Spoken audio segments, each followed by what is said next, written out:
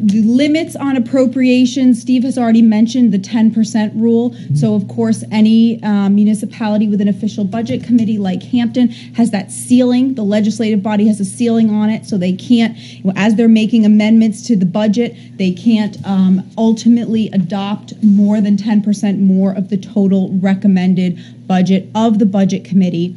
And what you see here in the second bullet is that the 10%, for the purposes of the 10%, you add up everything. So that's the operating budget and all of those separate warrant articles that contain money appropriations.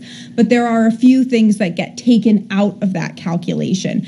Fixed charges, bonds, interest and principal on payments, notes except tax anticipation notes, interest and principal payments on them, mandatory assessment imposed by towns on towns. So there are a few things that don't get calculated in, but typically what you're looking at is the whole picture and not just the adopted operating budget for the purposes of the 10% rule.